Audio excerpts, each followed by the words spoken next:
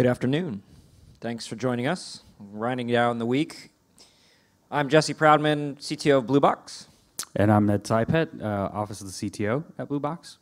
We're here today to talk to you about hyperscale technologies and what they are and why you probably shouldn't be using them. So, hyperscale you or not? Well, to start, we should probably define what hyperscale technologies are. Unthinkably large systems. Fully automated systems. Commodity everything, cloud native. We hear these terms all the time. But really, they look like this. All right, so does anybody know what this is? Everybody knows what this is. It's Google's data center. Google obviously has an awesome designer to coordinate the paint colors on their pipes. My data center looks just like this back at home. But it's building physical infrastructure with such care to design and such innovation in the design that it is so unique. Or it's like this. Anybody know what this is? Yep, it's Facebook. So this is Facebook's Prineville data center. So Prineville is in Oregon, just about 7 hours from Seattle, where we're from. Actually, a friend of mine was the data center manager for this site when they built it. And it is a marvel. They've got all kinds of interesting things going on in this facility, including using essentially no air conditioning, so just forced air from outside. You can see here they've got essentially engineered motherboards, raw motherboards sitting in the racks, similar to what Google's doing. They've got an incredible PUE rating, which is the energy efficiency in the facility. All kinds of innovation here. In fact, Intel pops up everywhere, right? Intel helped them custom engineer these boards in this site. This is probably not at all what your data center looks like. Anybody see this article come out a few weeks ago?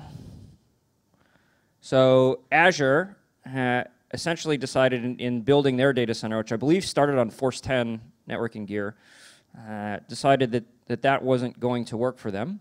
And they built what they call the Azure Cloud Switch, which is essentially a full switching platform that sits on ODM white box switches. And they used that in their facility to re-architect their entire network design.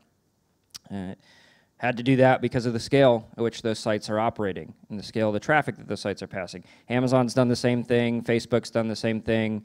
Facebook's switch is actually blue. They released it at Velocity a couple years ago as into the Open Compute initiative. But who in this room is spending their time writing switch firmware? It's not what you're doing. Nobody's doing this outside of these companies. Anybody know this art? So Netflix has an entire team of engineers that writes software solely designed to destroy their infrastructure. And it started with Chaos Monkey, which I think a lot of people have heard of. As I was putting this talk together, there's like 7 different services now, all with wonderful names, that do all kinds of things. So certainly Chaos Monkey just essentially stops VMs across the entire fleet to make sure that the infrastructure is fully resilient and can heal itself. There's a security testing engine. There's 7. And so there's a whole team of people whose sole job it is to write software to cause the other team to make better software. Right? It's a different scale than what many of us are operating at. And then I work at IBM, so I got to throw this one in. Here's SoftLayer. We've got 27 data centers around the globe, all connected with one of the world's largest IP transit networks. So it's actually one of the things that attracted me to SoftLayer, to IBM, when we were in the M&A conversation earlier this year. It's this global footprint. The scale of the global footprint, the number of points of presence around the globe, and that IP backbone. It's an enormous investment in infrastructure, and it's global. Right? As independent Blue Box, we had 4 data centers. Now we've got access to 27. So when we think of hyperscale, it's definitely not this. And I laugh, I found this photo on a stock site, but back when I started Blue Box in 2003, it was about 2006, this actually looked quite a bit like the data center that I had wired up. So we had a bunch of Cisco Catalyst switches, 4500s, had them racked up, and I basically weaved the cables together to build a nice heat mat in a colo facility. And so the point here is that what the largest providers are doing is so fundamentally different from what everybody else is typically doing, whether it be from a data center design perspective, building the actual facilities, whether it be from a hardware perspective, architecting the motherboards, architecting the cooling, the disks, whatever it is in the facility itself, whether it be in the software, in the way things are automated or built or deployed with containers, or whether it be in points of presence, just having that global footprint. That is not necessarily something that every organization has access to or should have access to. Okay, so why does it matter? Why do we care? Well, the future is software defined. We hear this all the time. Jonathan Bryce talks about it at least once a year in one of the keynotes. Right? Every industry is being disrupted by companies that are reinventing that industry in software. You look at Airbnb, it has a higher market cap than Marriott, and they have no physical hotels. You look at Uber, like we hear these examples all the time, we're all familiar with them. But the reality is that software has to run on hardware. That hardware is likely a cloud, and this sticker, whoever made this sticker was my favorite person in the world. That cloud is really just somebody else's computer. So the work that you're doing, the applications that you're building, whether they're in-house in your data center or they are on an external cloud, they're running on the same set of hardware or a similar set of hardware as everybody else. We're all kind of doing the same things to some extent. Did you have a story on this you'd like to share? I do. Good. So in my journeys over the last couple of years of talking to both large enterprise companies and some, I guess I would say, I don't know, companies like eBay and PayPal and those kind of guys, you know, there's one thing that really resonates throughout these conversations. The first one is for companies that, you know, you guys may be familiar, eBay and PayPal are heavily invested in OpenStack, but companies like those companies still have conversations of not wanting to continue to be in the data center business. Even them operating at scale, large scale, they get to the point where they have to make some decisions on what their business is. So you hear more conversations, even though we talk about how a lot of people started in the cloud or even have used large service providers before, they come back in and they say insourcing is something that we can do because we can build it cheaper, do it better. We've got really talented people. But even those companies start to reevaluate and say, look, it's going to be a hybrid of both of those types of things. So, you know, in those cases, you're going to find that, you know, Jesse and I were talking about this earlier, especially in the enterprise space where large scale, that it's going to be, you know, a mix of both. And we'll bring up some points later about how, you know, you have to decide what you want to build and what you want to buy, and building it all yourself is not necessarily the best thing to do. And so at the end of the day, we got to think about what can we learn from the hyperscale providers? How can we leverage them in our business? How can we take lessons from what they've done and adapt them into the things that we're all doing? And so we were sitting around talking about this and thinking about, well, what do we boil it down to? What is hyperscale? What are they actually trying to do? What do you get by architecting your own hardware or changing the data center design? And at the end of the day, it's a sufficiency game. So it's about power efficiency, it's about server density, it's about cost, it's about time to market, it's time to value, right? Everybody is trying to squeeze as much margin or drive costs as little as small as possible in what they're doing to make the operations teams that they have as small as possible or as efficient as possible. And so each decision that those organizations are making is focused on that goal. Yeah, and another point is if you think about the units of compute in terms of scale, we think of a normal enterprise being on a 3-year hardware refresh cycle. So you'll have a few racks go away after 3 years and be replaced by others. The people who are in the hyperscale game look at it as a data center game. So they will build an entire section of a data center, and they will essentially run that gear for 3 years. Then they'll fill out another space with new gear very quickly, right? They're acquiring this equipment within 3 to 6 months, and they're deploying it and standing it up, and then that's what a role is. To most enterprises, moving a data center, I mean, that's the entire infrastructure. So it's operating at a completely different scale than what we're used to, but you can still take principles from how they're doing it and bring them into your organization. So can you, as the general enterprise, general user, can you hyperscale? Well, absolutely. But it takes an enormous investment across the entire organization. It has to be a structural part of what you're doing as your business. It needs to be a differentiator for your business. This is why companies like Google and Facebook make that decision, because they believe that those aspects of their business really are fundamentally different, that they will succeed because of the work they're doing in that realm. So the alternative is no. You absolutely can't hyperscale yourself because you don't have the resources, you don't have the capacity, you don't have the team, you don't have the expertise. You could certainly go join Google or Facebook and work there, and then you could hyperscale. But as an independent enterprise, you think about where you're spending your time and your energy and what the team that you have has the ability to do. It's not necessarily accessible to everybody. So I wanted to step back and talk a little bit about what we've learned at Blue Box, because we're nowhere close to being hyperscale. So I have no credibility to be able to talk about it. But I can talk to you about what we've actually done in our organization, which leveraged a lot of the lessons and learnings from some of these bigger companies, right? We're all trying to figure out how do we make our individual organizations a little bit more efficient. So if I step back and look at the history of Blue Box, we started in 2003 as a managed hosting company, pretty similar to Rackspace, doing Ruby application hosting. So we're working with customers and really hand-building environments back when doing that for Ruby was difficult. And over the years, that business grew, but started to see a trend sort of in 2010 with the rise of Amazon, and from a public cloud perspective and looking at the customers that we had.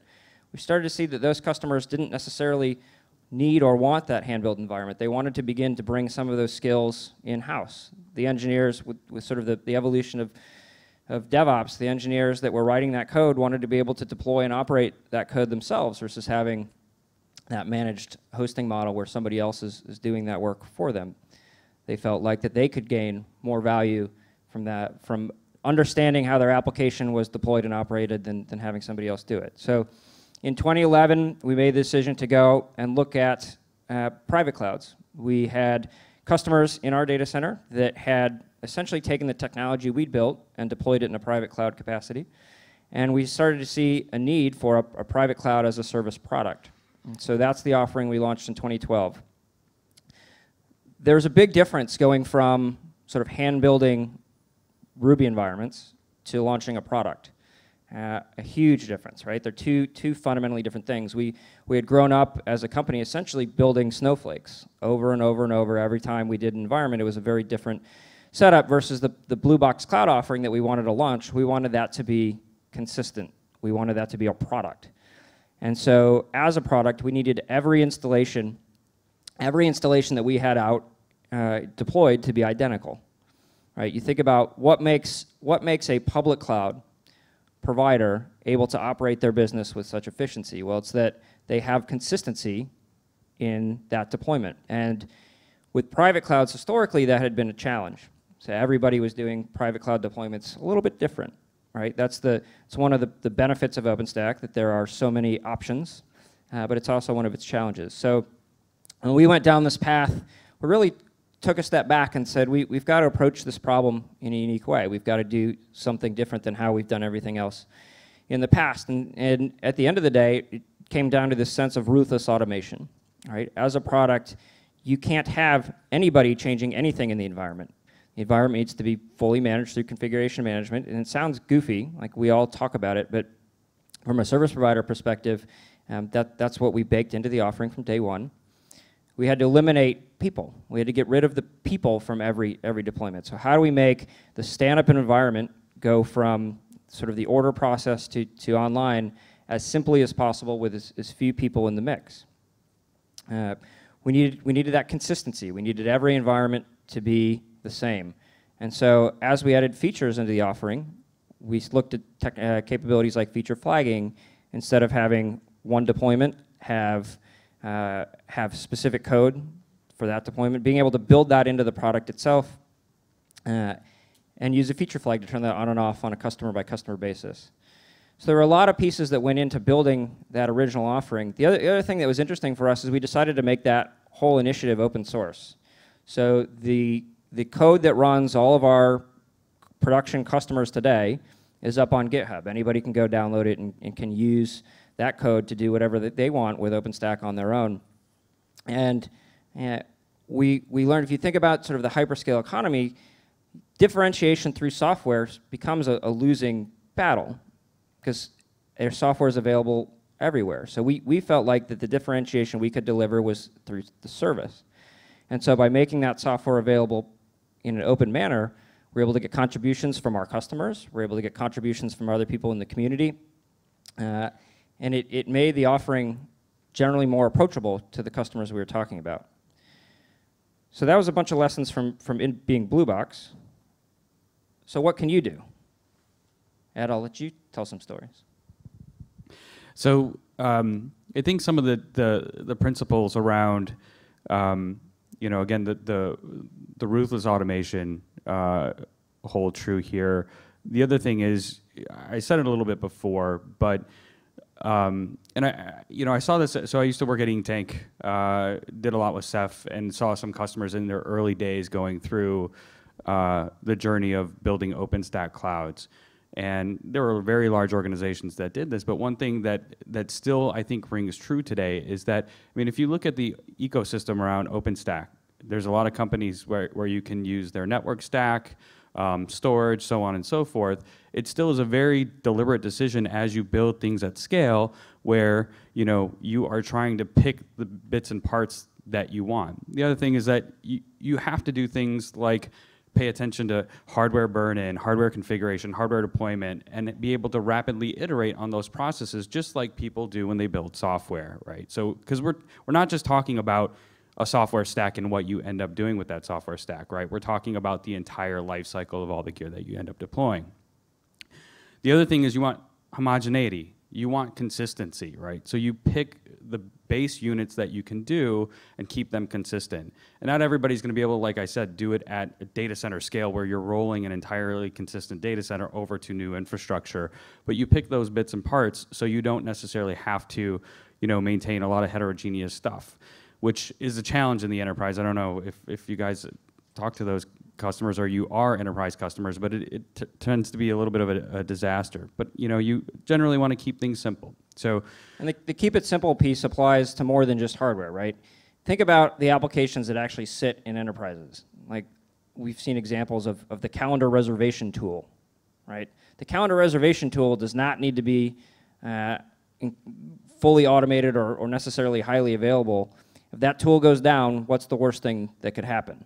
Well, somebody fixes it or brings it back up. So do you need to make the investment to get a chaos monkey set up to kill your calendar reservation tool over and over and over? There's a business value question here that you've got to decide, is the outage that I may suffer for this program, this tool, worth the investment I'll make to automate or to make the environment so highly available that it will never go down? It's that counterbalance question. And many of us are in this room are software developers, right? We like to work with new technologies. We like to work with the latest technologies. And we have a tendency to over-architect things or make them big Rube Goldberg messes.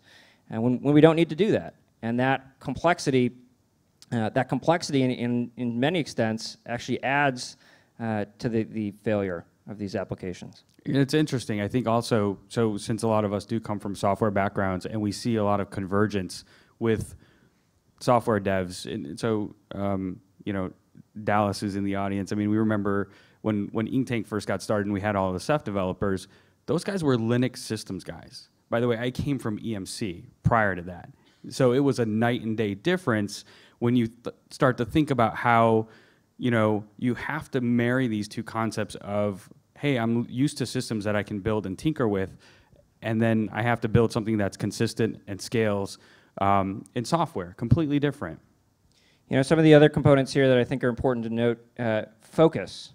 So choosing what you're going to work on, and then centralizing the talent to work on those components. So we've seen in a lot of customer organizations where there are multiple teams solving the same problem in slightly different ways across that organization.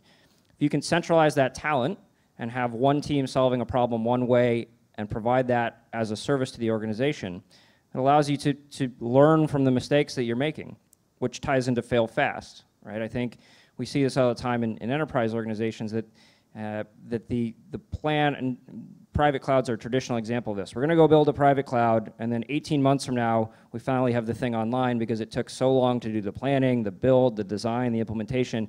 And 18 months from now, the thing we built that we were designing 18 months previously is no longer relevant. Being able to break work up into small chunks and get them deployed quickly and into the field quickly is critical. So, I mean, that goes back to MVP, right? You essentially should be building things that are minimum viable product. The interesting thing that happens in the enterprise, though, is that I think teams start to go off on this journey of, okay, we're going to get into things like automation. So one team starts to work with Chef. Another group, which their function is not infrastructure, will say, oh, well, we decided to automate some of these things with Puppet. And it was never really saying, hey, we're taking a bite of the larger piece of the pie in terms of automation, and we're going to focus together on something. But these snowflakes end up becoming problems over time, right? It grows into a bunch of different silos doing different things with maturity, and then you have to start to kill your children. So at the end of the day, you've got to ask yourself, where do you want to invest your time? Right? Time is the most expensive resource for anybody in any organization. Whether it be budgets, time's the shortest piece. And you can invest your time trying to build the infrastructure. You can invest your time trying to build the data center. Or you can invest your time trying to actually build differentiation in software to build something that actually makes material impact for your business. And that might mean you have a private cloud on-premise. That might mean you use a public cloud provider. There's no sort of one right answer to any of this. But it's important to actually step back and actually ask that question. Where am I spending my time? What am I doing? That's good. And then lastly, I think that the question is, what is the business that I'm in? We were working on these slides on the airline, on the air flight over, and the flight attendant walked up and she said, I'm in the airline business. I was like, great. You know the business you're in. You are either in the business of you're in the business of delivering value to your customer, and there are many components that make up doing that. And pick the ones that actually make a difference to that customer experience. Drive the best customer experience possible. If running the data center isn't a core part of that business, why are you running the data center? Now, it's easier to say. Many organizations have existing investments. So you've got to think about how do you leverage what you have today and build for what you can have, where you're headed in the future. And that's where we think sort of these on-premises private clouds that are being developed create some interesting opportunities where you can take that data, those systems of record, those applications that are running today, leave them where they are, don't move them, and you can build your next generation applications adjacent to those existing platforms. Now you've got something that is cloud native. You've got an application that is ready to go speak to a public cloud if and when you make that decision. Gives you a lot more flexibility versus continuing down the path you've always been on. Yeah, I would say too that, again, we stress that, and the maturity of OpenStack has been great as we've seen it evolve over the years, but now I think we're starting to see some real cases where running a true hybrid type of environment while leveraging things like OpenStack, which is completely disruptive if you compare it back to things like VMware and stuff like that, right? That you can actually truly find some middle ground with what you do in public, private off-premises, and then private on-premises. So with that, we'll close. We'll open for questions. So I'm Bluebox Jesse on Twitter. And I'm Ed Tsai on Twitter. Thanks for spending your afternoon with us, and we'll open it up. And if there are no questions, we can get on with our day. Or drink beer. get on with my day. Awesome. Thanks, everybody.